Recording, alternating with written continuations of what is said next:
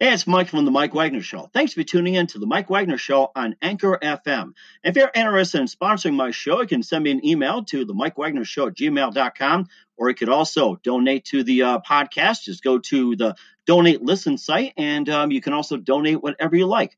Anchor is the easiest way to make a podcast. For those who are interested, Anchor can give you everything you need in one place for free, which you can use right from your phone or computer. We've got creation tools, allows you to record and edit podcasts so it sounds great, and they'll distribute the podcast for you so it can be heard everywhere. Spotify, Apple, Google, many more. And you can make money from the podcast with no minimum listenership. So download the Anchor app for free or go to Anchor FM to get started. It's now time for the Mike Wagner Show, powered by Sonic Web Studios. Visit online at sonicwebstudios.com for all your needs. The Mike Wagner Show can be heard on Spreaker, Spotify, iHeartRadio, YouTube, iTunes, Anchor FM, Radio Public, and the MikeWagnerShow.com. Mike brings you great guests and interesting people from all across the globe. So sit back, relax, and enjoy another great episode of the Mike Wagner Show.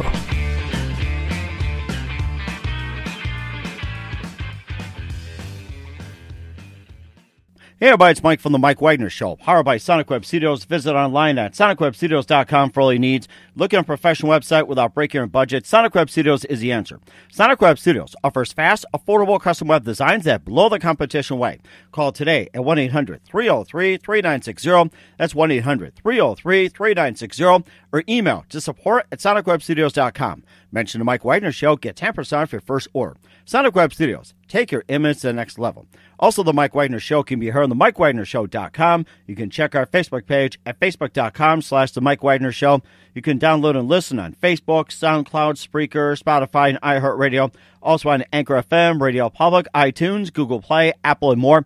Take the Mike Wagner Show with you on any mobile device. Subscribe to the Mike Wagner Show on the YouTube channel. Also follow the Mike Wagner Show on Instagram and Twitter today.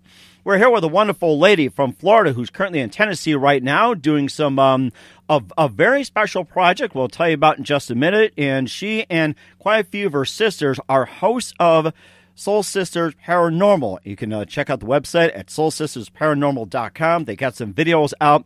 And if you're wondering, it's going to be a TV show. They'll be talking to you about that. And these sisters have traveled throughout the U.S. in search of paranormal.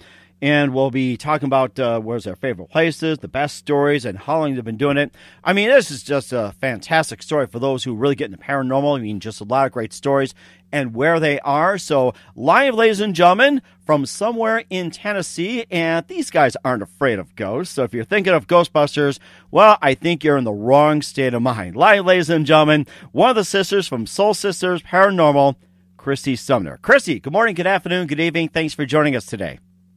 Thank you so much. I appreciate you having me today.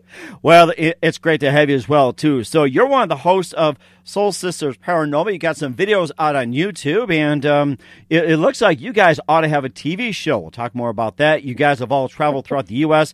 in search of paranormal. You've been in places like North Carolina, Philadelphia, Tennessee, Florida, Iowa, West Virginia, and pretty much just about throughout the whole United States, and we'll share some of the stories. And before we get into all of that, tell you guys, how'd you guys get all started? Well, it's interesting. We actually started as a girls' weekend. As you mentioned, it's a couple of my sisters, my twin sister and my younger sister and I, along with two family friends. And we were looking for something unique to do as a girls' weekend because we all live in different parts of the country. So we started our first investigation in 2014, and we started with Moundsville Penitentiary in West Virginia. And the reason we started there was because that is where our mother's from originally. So we have some family friends there, and one of them sits on the board of Moundsville Penitentiary. So we said, why don't y'all go up and stay the night and, see if you like paranormal investigations. So we did that. We had a couple of night vision cameras. We had a couple of voice recorders, and we did that investigation, spent the night in the prison, and absolutely just fell in love with paranormal investigations. Some of the stuff that we found there just really solidified our belief in the paranormal. We caught things as footsteps, doors slamming. We had some voices that we caught on our voice recorders. So after that investigation, we really wanted to formalize our group. So we decided on Soul Sisters Paranormal as the name. and just really started going across the country and doing some of these very cool adventures. It sounds like a really good adventure as well, too. And how much paranormal did you get involved with before going on this trip to West Virginia? Well, we'd always watched, some of the paranormal shows that were on TV, like Ghost Hunters and Ghost Adventures and such. And we would say to ourselves, why didn't they ask these questions, or why didn't they set up cameras here, or I wish they would have stayed longer in this location. And so we really kind of modeled our investigation style after some of those shows, in the respect that, we really wanted to highlight that paranormal experience. We wanted to allow our fans and our audience to really kind of immerse themselves in the investigation with us. But first and foremost was the historical aspect. We all have advanced degrees, so research and knowledge, and that knowledge base is very important to us. So when we go to these locations, the paranormal is kind of in lockstep with the historical aspect. So we really want to highlight what the history of the location is, and then do the paranormal investigation based around that history and based around what we find on our research.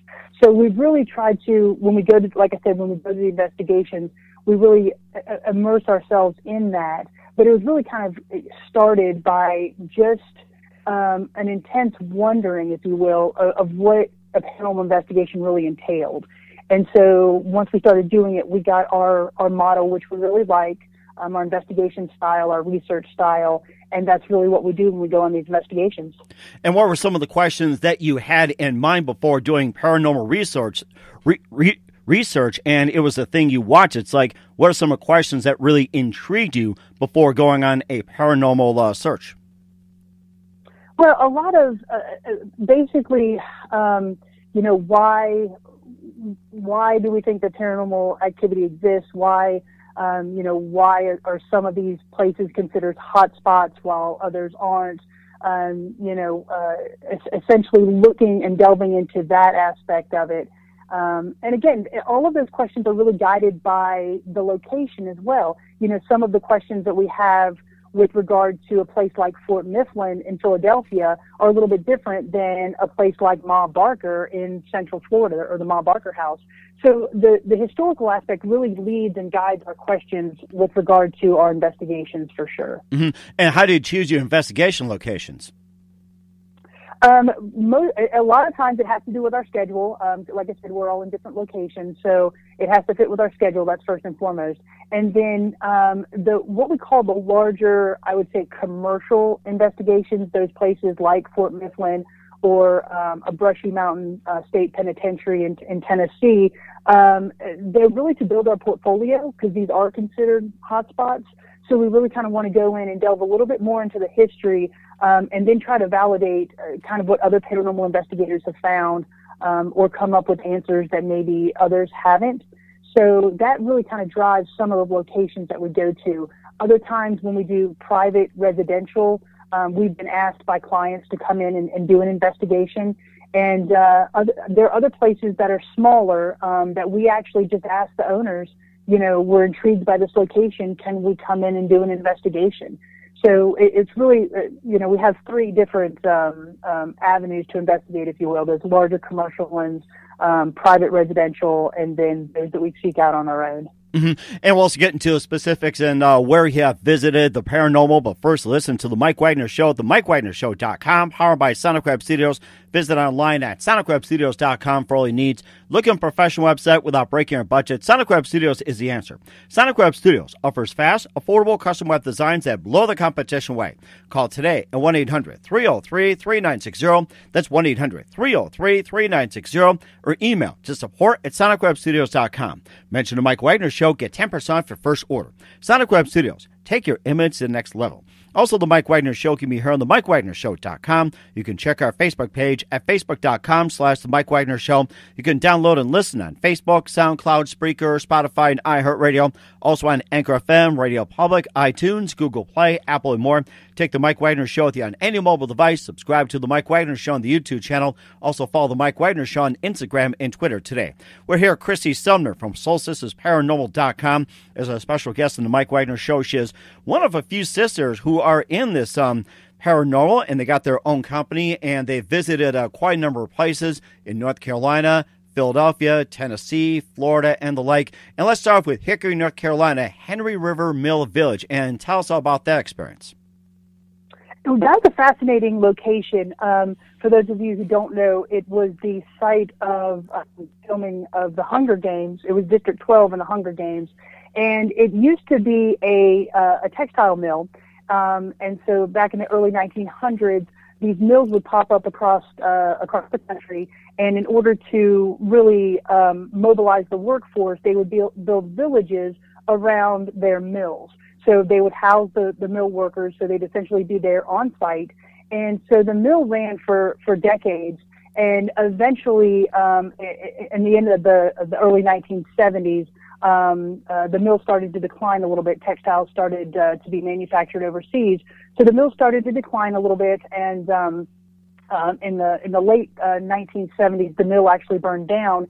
So a lot of those families vacated the village. But what remains are these fascinating homes.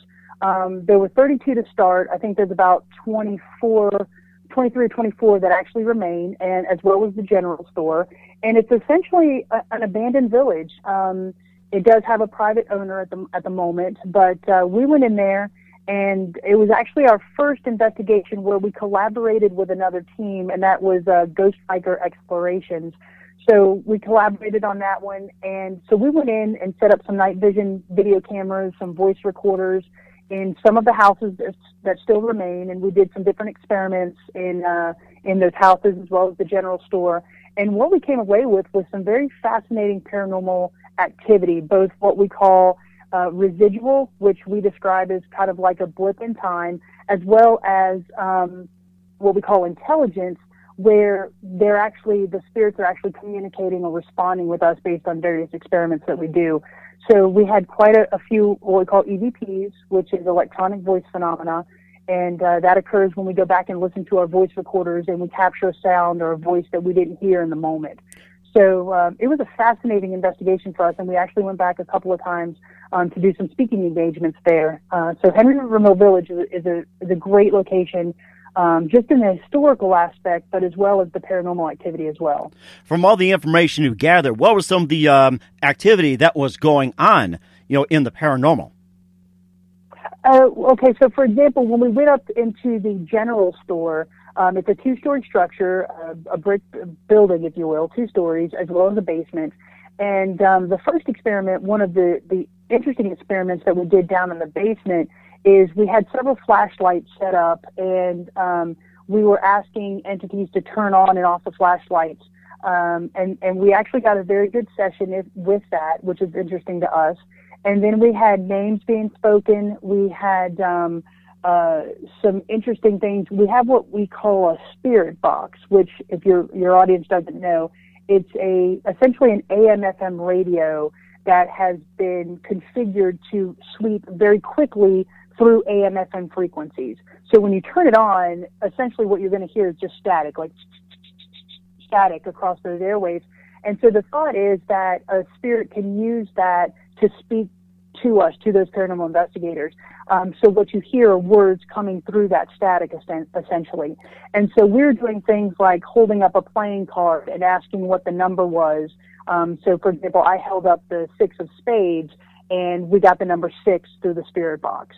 There was a gentleman on site there who had to be there he was a security guard, and he was there with us that night, but he was sitting over in his car, and he actually happens to be a law enforcement official. So when I said the name Adam, over the spirit box came the word police. So that was very interesting. And then, when we left, we do a lot of what we call stationary equipment. So we leave voice recorders and night vision video cameras in locations where we're not necessarily there for all time. So, like we had all of the houses, we had a night vision video camera and a voice recorder in there, and we just left them running through the night. And one of the voice recorders that we had in what would have been a kitchen area of one of the houses caught some male voices. Again, there were only females and that one guy, Adam, but he sat in his car. So we captured some male voices, one of which saying, "That's a lot of food," which was interesting because the voice recorder was in the kitchen area. Wow. And we had We had another voice saying, "Hi, my name is Billy." We had another voice saying, "Get out." And so, yeah, to us, it was a very interesting evening with regard to paranormal activity. It sounds interesting. I was going to ask you about what were they saying as well, too, but I think you covered that. And you also talked about the Fort Mifflin in Philadelphia, Pennsylvania. And I'd like to hear more about that one, Fort Mifflin. Sure, absolutely. Fort Mifflin was absolutely fascinating to us. And if you've never been, I do encourage you to go.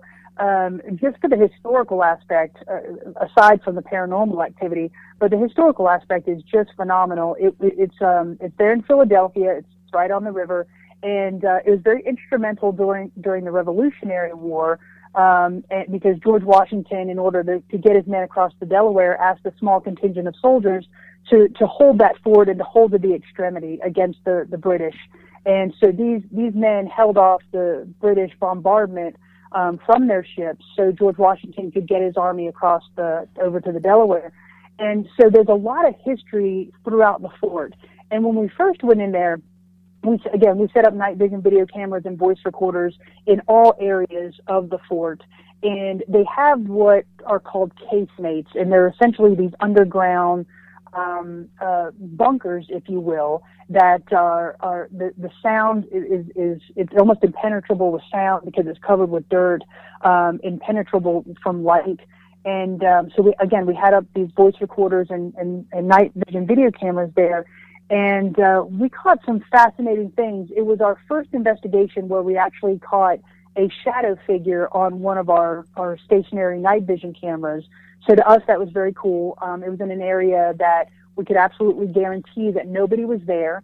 And because the night vision video camera was stationary in the doorway of this casemate, so you could see that nobody was in the casemate, and then all of a sudden the shadow figure crosses a laser grid that we had set up there. We caught voices such as children laughing. We caught voices, mostly that night was in response to us. So, for example, in one of the casemates, we asked, "What year is it for you?" And a male voice came over and said 74. Wow. So that was fascinating. In another one of the casemates where during the Civil War they held Union and Confederate troops, I asked the question, "Who is your president?" And a male voice came over the voice recorder and said Lincoln, which to us is very telling. We had voices interacting with us. In one of the casemates, we had left a cigarette and some water, and we do that as what we call trigger items. So we left that there, and I had asked during one of our sessions there, I said, we left you a cigarette and we left you some water. And a male voice behind me says, "Thank you," which to us is very intelligent, and it's a sign that, the entity was actually interacting with us, which was kind of cool. So, yeah, Fort Mifflin to us was probably, in my mind, the area that had some of the best activity that we've caught on an investigation so far. That sounds amazing, too. I'll talk more about your favorite places, the best stories, and more. You listen to The Mike Wagner Show at themikewagnershow.com, powered by Sonic Web Studios. Visit online at sonicwebstudios.com for all your needs. Look at a professional website without breaking your budget. Sonic Web Studios is the answer. Sonic Web Studios offers fast, affordable custom web designs at below the competition way. Call today at 1-800-303-3960. That's 1-800-303-3960. Or email to support@sonicwebstudios.com. Mention the Mike Wagner Show. Get 10% off your first order. Sonic Web Studios. Take your image to the next level.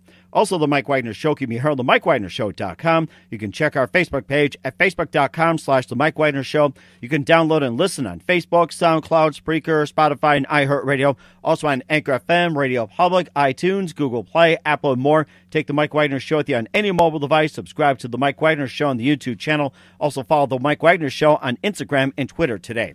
We're here with Kristy Sumner from SoulSistersParanormal.com here on the Mike Wagner Show. We talked about a couple of places they've been in, how they got interested in the paranormal, and how they started forming the show as well, too. And we also had a list of some of the places you've been. And what were some of your favorite places for paranormal activity of all the places you've been at? What's been your favorite?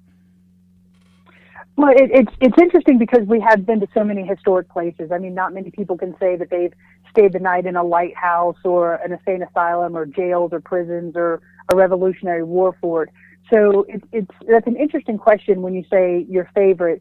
The one that had the most activity in my mind would be the old Gilchrist County Jail in Trenton, Florida. And this investigation was very cool because it, we had partnered with Ghost Biker Explorations, and Miranda Young is the investigator who was on that show. And so it was actually just she and I. So we were the only two females, we're the only two people in this location. And this is a jail that was built in 1928 and then operated until 1968. And it's a small county jail. It has 8 cells. It's 2 stories, but it had a very violent past. And so we had some of the stories beforehand when we went there. Again, just she and I.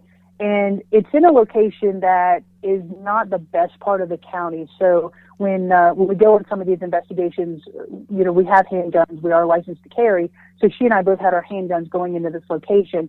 And it was cool because when we first started out, we weren't getting a lot of activity, paranormal activity. And so we decided to take our guns off and kind of set them down, just kind of in a show of, you know, we're not law enforcement. And as soon as we set the weapons down, Miranda said, okay, we're setting our weapons down. We're not law enforcement. And immediately we got a male voice saying the word good. And we caught that on voice recorder, which is kind of cool. And then after that, the activity that night was just really off the charts. We, all of our equipment had some type of hit or an entity that we feel was interacting with that equipment. And to us, it really validated the fact that there were some paranormal entities that wanted to communicate with us. So we caught voices, like I said, on the voice recorder.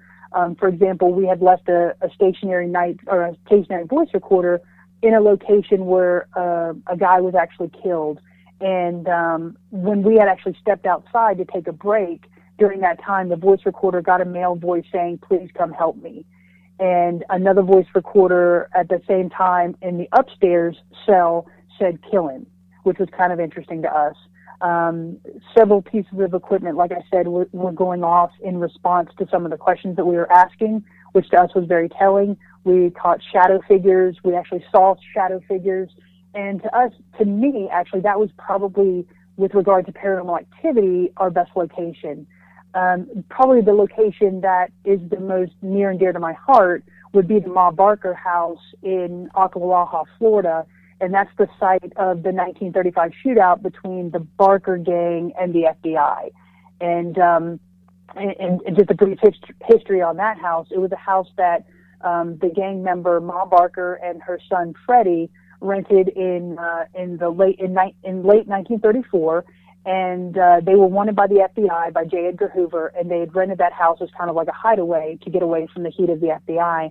And then in 1935, the FBI tracked them down there to that house. A gun battle ensued, which to this date is still the longest gun battle in FBI history. And Ma and her son were killed by the FBI in that house. And it's a near and dear to my heart because so far the Soul Sisters Paranormal has been the only team that has been allowed to go in there and investigate. And we caught some fascinating evidence. We set up some night vision cameras and some voice recorders that we left running on the night of the anniversary of the shootout, and it encompassed the time when the shootout would have happened 83 years prior. And we got names such as Ma and Freddie on our voice recorder. We had the sounds of chairs being moved, and this is when nobody was in the house. We just let it run overnight, and then we left and came back the next morning. And so we had that night we had chairs being scraped. We had the sound of knocks and bangs and voices and footsteps. And to us, that is just the neatest, one of the neatest investigations, again, because it's just a place that is very cool to us. It's in our hometown. We've heard stories about it growing up, and to be able to investigate it makes it probably one of the investigations that I'm most proud of. And what is the most unusual paranormal you've been on with, like the most unusual history, something that has never been reported whatsoever? Of course, you had the Ma Barker shootings, and you had some famous stories tied to the paranormal visits you have. But what about the one that is like the most underrated or the most undiscovered, or that's like, you know, that's historic but it's never been reported? Which one was like the rarest that you have discovered? Probably the Ma Barker would have to go to the top of that list. I think also the old Gilchrist County Jail. it's in a location. It's about, I'd say, about 45 minutes west of Gainesville, Florida, and it is in a small county, a small population. And yeah, they've had investigators there before, but it's not one of these that is, large with regard to either location or with a paranormal following, if you will. It's certainly not a Moundsville Penitentiary or a Trans-Allegheny lunatic asylum with regard to scope or an audience base in the paranormal. So I think Gilchrist County Jail is probably the little hidden gem, just because it's such a small structure in a small county, but it's huge with paranormal activity. So I'd say that one is the most interesting to us. And, of course, you also been to the West Virginia State Penitentiary twice, and tell us about that, and why did you return? Well, like I said, that was our first investigation. So we went in kind of blind, if you will, for that investigation, our very first one. And we had, like I said, some digital cameras, a couple voice recorders, just 2 night vision video cameras. And the activity that we caught there that first night, that first investigation, really solidified in our minds that we wanted to continue with paranormal investigations, as well as the want and the need to research this further. So we went back the next year after we had done a couple more investigations. So when we returned, we were armed with better equipment. We were armed with a greater history base with regard to the history of the prison. And it's kind of neat to us because, again, my 2 sisters and I are on this team, and our grandpa used to be a prison guard at Moundsville before he became the chief of police of Glendale, West Virginia. So he was there for a couple of years. So there's a neat familial tie as well to Moundsville for us. And that second investigation that we did, again, we were armed with better equipment, and we were just catching things that we didn't expect, but that was very germane to the location. So, for example, there is a cell there where a prisoner by the name of Red Snyder was housed, and he was a murderer. He murdered several people before he was captured and stuck in Moundsville. And it was known that during the day he would like to watch Days of Our Lives. They would wheel a TV in front of his cell, and he liked to smoke cigarettes. So based on that research, we set up, what we call trigger items. So we had actually downloaded a couple episodes of Days of Our Lives. We put it on my laptop. We let it run by itself for a couple hours. And then we went back and talked about the fact that we'd left it for him. And we had some really cool experiences based on that. We, I asked him if he had seen it, and we had a male voice saying, yes, thank you. And we have a couple of meters, and they're called K2 meters. And basically what they do is they measure electronic energy in the surrounding location. And there's no power in this location, and we were not wearing any devices at the time that would have any type of electromagnetic field or energy field on us. So when these meters go off, it's very hard for us to explain what's causing that other than paranormal. That is... Go ahead, I'm sorry. No. So we had those meters going off in response to the questions that we were asking. So to us, that was a very cool investigation for sure.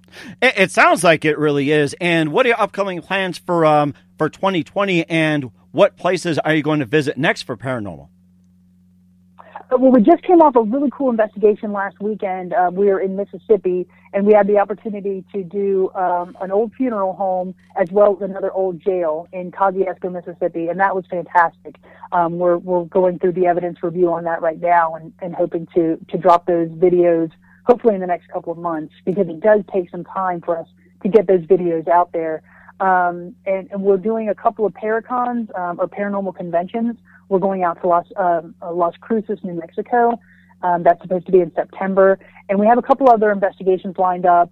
We've already had one that's kind of been altered the date because of this the pandemic that's going around. So that's kind of taken a hit a little bit as well. So once everything's back up and running and we're done with this pandemic, we're going to hit it hard with a couple other locations that we'll be releasing those locations here soon. Mm-hmm. And any plans for a TV shows or a TV series or web series? And I know you have a lot of videos on your YouTube. Any plans for a TV show or web series?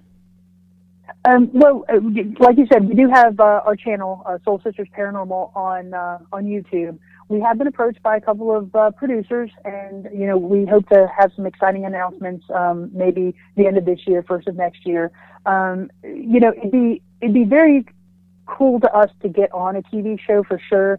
But to us, that's not really the driving factor. The historical aspect and highlighting these places that maybe the general public doesn't know or doesn't know the historical significance behind them. That's really our driving factor with all of this. And then for us, the paranormal does come secondary. So, like, for example, if we were to go to a location and we weren't finding any paranormal activity, we would still put an episode out there just based on the historical significance of the location, because our hope is to really help these locations get some publicity and maybe get some revenue for preservation.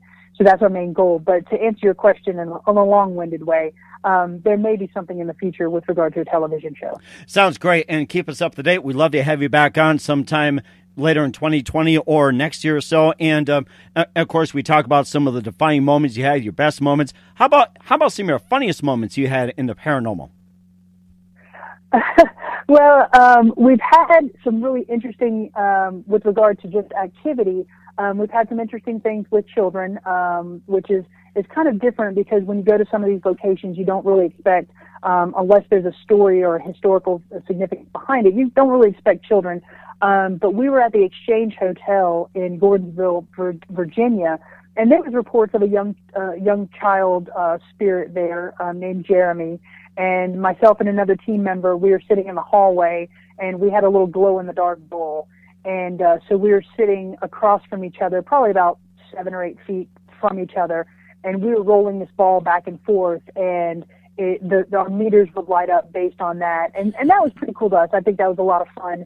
And we do try to keep it lighthearted. Yeah, it's obviously a serious subject matter when you're talking about the paranormal, but we do try to keep it lighthearted. We're all very close, so we do joke around with each other and stuff. But yeah, stuff like that, like probably dealing with children, you kind of got to have to get in that childlike mindset. I mean, kind of play with them.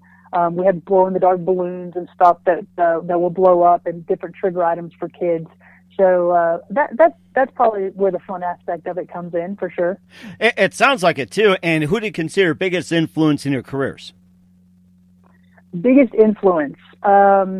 Well, with regard to this community, the paranormal community, even though we are a subculture, there are a lot of people out there that are trying to bring this more into the mainstream, which I really appreciate, because there are some aspects of paranormal activity that the mainstream, or what we call norm in society, can learn from. So one of the investigators that we really followed early on our investigations was Miranda Young from Ghost Biker Explorations, and she really kind of influenced some of the investigation styles that we kind of have adopted, or have kind of morphed into a little bit.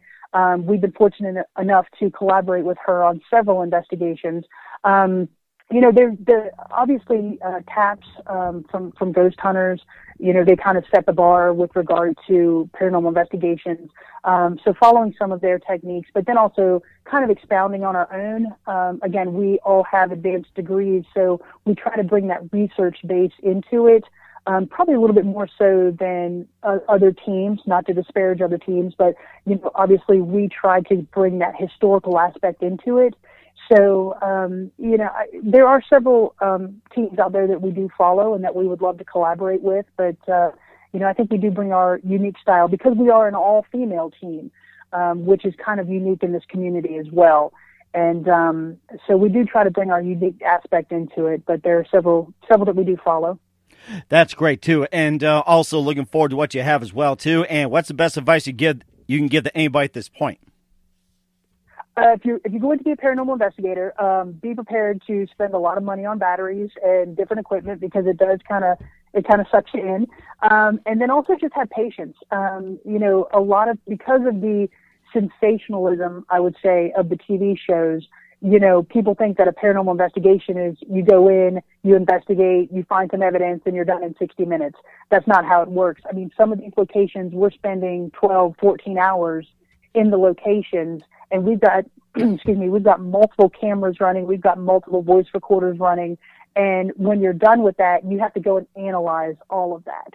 So when we've got 10 voice recorders running for 10 hours, I'm actually sitting and listening to all of that audio, and I'm watching all of that video. So there is a lot of patience. It's not, we don't do an investigation on a Saturday and then drop a video on a Monday. It usually takes us a couple of months to get all of our evidence reviewed and then get that onto a video. So I would say patience, and then just having an open mind. There are a lot of skeptics and a lot of people who really don't believe in what we do, and that's fine. For us, we're not trying to convince anybody. What we're doing is putting out evidence that we feel is compelling, that I can tell you I can't explain, or I can't debunk. So, but that's not to say I'm forcing anybody to believe in what I believe or to agree with what I'm doing. Basically, like I said, I'm just putting it out there. We're putting it out there. Just as a compelling discussion, if you will. And that's kind of what I would give to an up-and-coming paranormal investigator. You have to be able to take criticism, and you have to be able to really defend your point if that's what you want to do. Mm-hmm. And I think that's amazing, too, Kristy. Once again, Kristy Sumner from SoulSistersParanormal.com here on the Mike Wagner Show. A big thank you for your time, Kristy. Looking forward to having you again soon. And before we go here, we'd love to have you back on sometime later in the year. What are your upcoming projects, your website, how do people contact you, and where can people watch your videos? Okay, you can visit us on our website at www.soulsistersparanormal.com. We also are very active on Facebook, just getting into the Instagram scene, but on Facebook it's Soul Sisters Paranormal, and then on YouTube it's Soul Sisters Paranormal. That's the name of our channel. And as I said before, we do have a couple of investigations coming up, as well as some conferences and some speeches that we're going to be attending. All of that information is on our website, and we do welcome feedback, and we do welcome any suggestions for investigations. You can contact us via our website. We have a contact form there, so feel free to fill that out. We love to hear from people, and we just really appreciate the support that we've gotten over the last couple of years from people who've been following us and really encouraging us in what we do. That sounds fantastic. Once again, Kristy Sumner from SoulSisterParanormal.com. Big thank you for your time. You've been fantastic. Looking forward to having you again soon. Do us a favor, keep us up to date. Love to have you back in 2020. Thanks, Mike. I really appreciate it. Thanks for listening to the Mike Wagner Show, powered by Sonic Web Studios. Visit online at sonicwebstudios.com for all your needs. The Mike Wagner Show can be heard on Spreaker, Spotify, iHeartRadio, iTunes, YouTube, Anchor FM, Radio Public, and themikewagnershow.com. Please support our program with your donations at themikewagnershow.com. Join us again next time for another great episode of The Mike Wagner Show.